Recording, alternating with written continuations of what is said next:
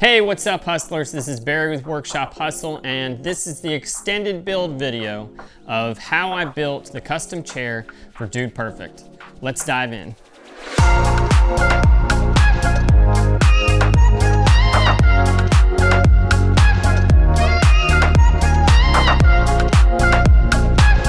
So if you go watch the reveal video, that will explain why I built the chair, but this video is all about how I built it. Okay, and even though I was making fun of the guys at Dude Perfect a little bit over their lack of woodworking skills, I did make sure that this build also had some stuff involved in it that I had never done before. For one, I've never worked with epoxy in anything other than just filling cracks and voids. Second, I've never bent wood. And third, I've never built a chair that had somewhat similar Maloof style joinery. My goal was not just to build something that they thought was cool, but something that I could be proud of as far as pushing my own skills. So, let's dive into the build.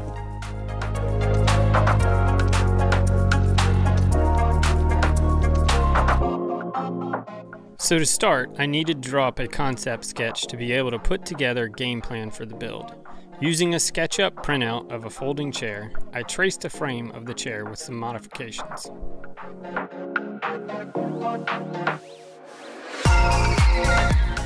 I wanted to bring in the Dude Perfect brand colors, which is why I went with teal and black.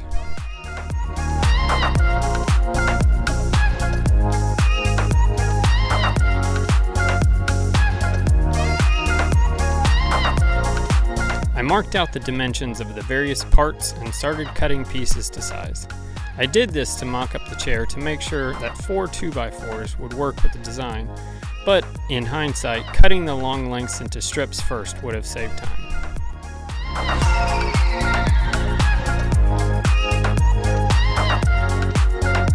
This build does have a lot of details to it, so most of these clips are sped up and cut to not make this video incredibly long.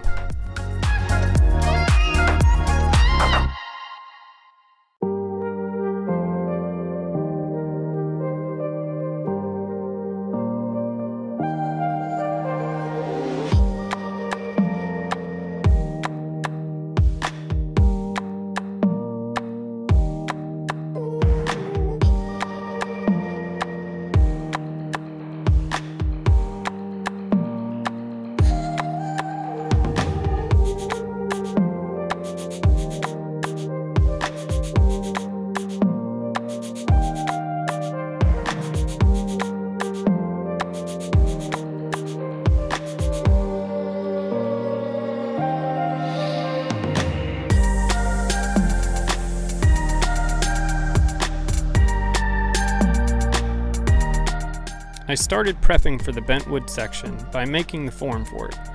Before I did any glue ups, I needed to bend the wood into shape. So I soaked the long strips for 24 hours in water and then clamped it in the form to dry into the new shape.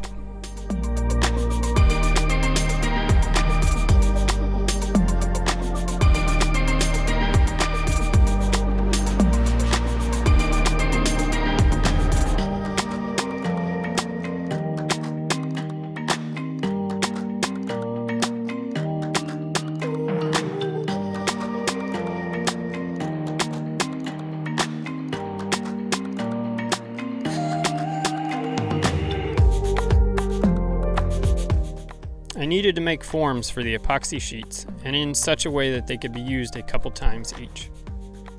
For this build, I am using Total Boat's 2-to-1 epoxy with the slow hardener.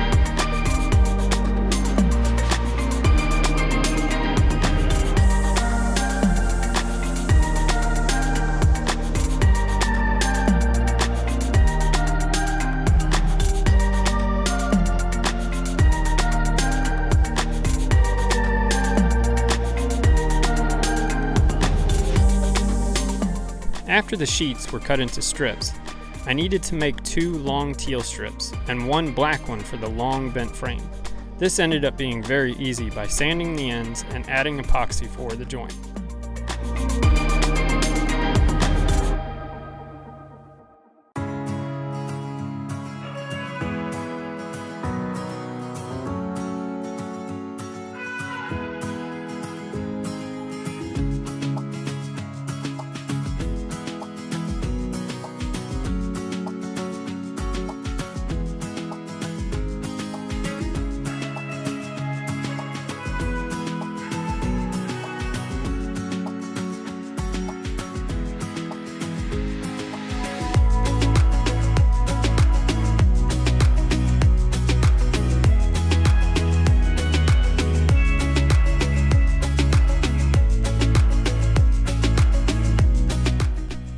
After all the strips are ready and cut to size, it was a lot of epoxy glue-ups.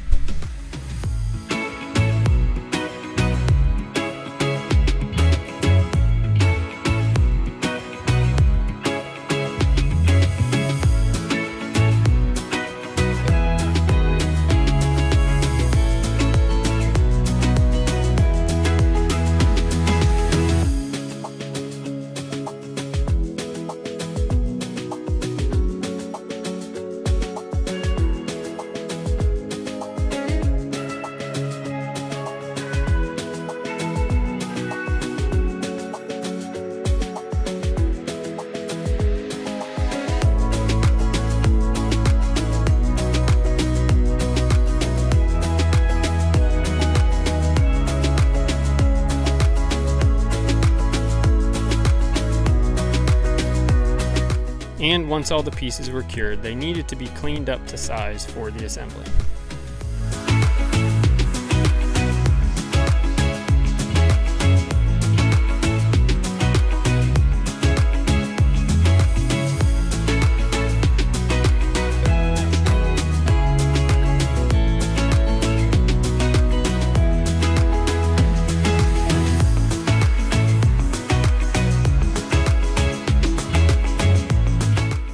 For the leg joint, I used a sliding dovetail, and near the end of the build, I decided to accent the joint with some white epoxy.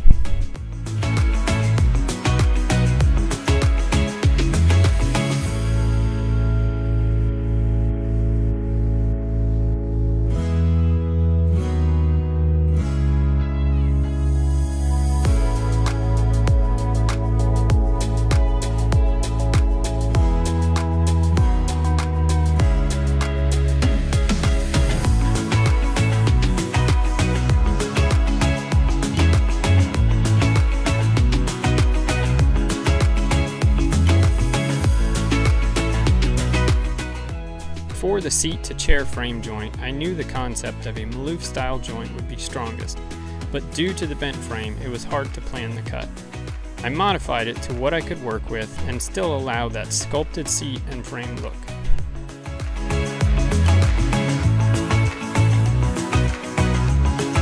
Since all of the pieces of the chair are being made from small strips epoxied together, I knew the flex would be minimal and decided to not reinforce the joint with a screw like most Maloof joints.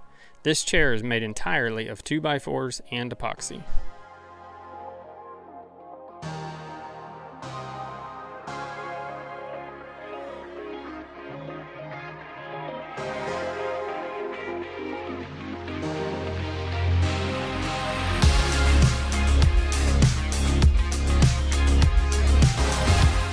Using my Dremel with a depth control attachment, I cut out the GP logo. I had planned to tint this in teal, but there was a teal stripe that went perfectly between the letters. I think white ended up being a great choice.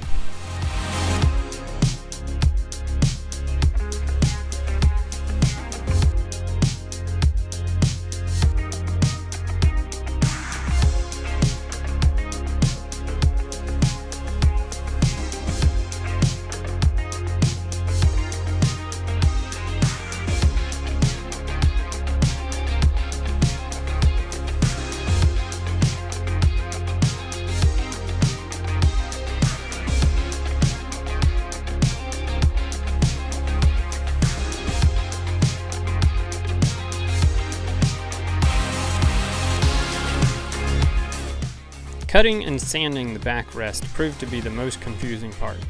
The backrest does not follow the line of the chair frame, but sits more vertical, allowing for a more comfortable backrest. Getting this angle correct took quite some time.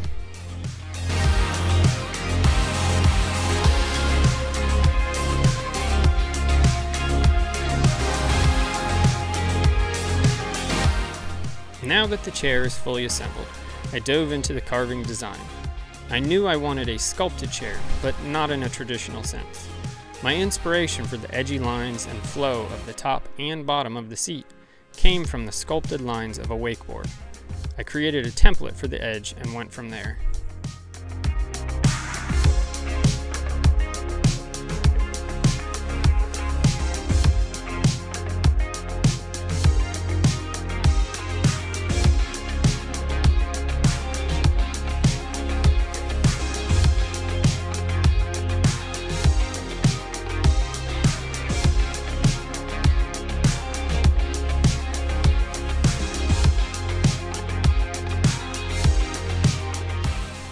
Let's dive into the carving. The majority of it was done using my Merlin 2 by King Arthur's Tools and various burr discs and sanding pads.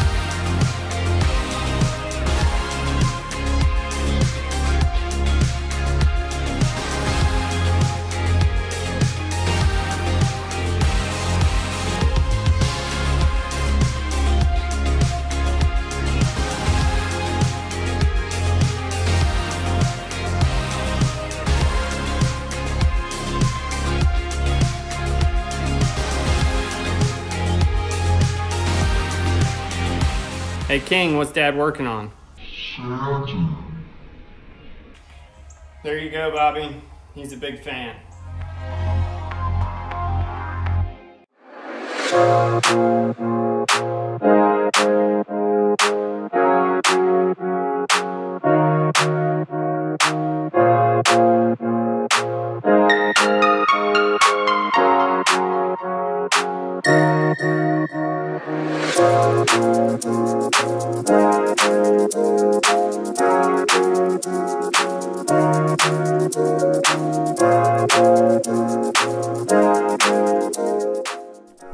After sanding for what seemed like forever, I finally dove into applying finish. I'm using for the first time Total Boat's Halcyon finish in clear gloss. I brushed on 2 coats and sanded in between, and then I sprayed on a final coat. This actually worked better than any other water-based finish I've ever used, and the gloss made the chair itself resemble a basketball court.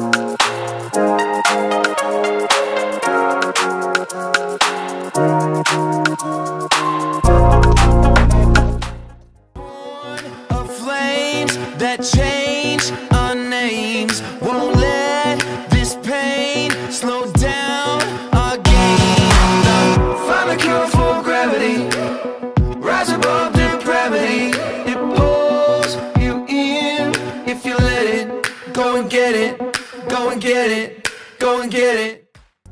And I want to thank you again for watching. I hope you enjoyed the detailed look at how I built this chair. If you haven't already, go and check out the reveal video. It has a lot of cool aspects to it, and I think you'll really like it. Also, be sure to let me know what you think in the comments below. Be sure to like, subscribe, and hit that notification bell. And that's all I've got. Peace.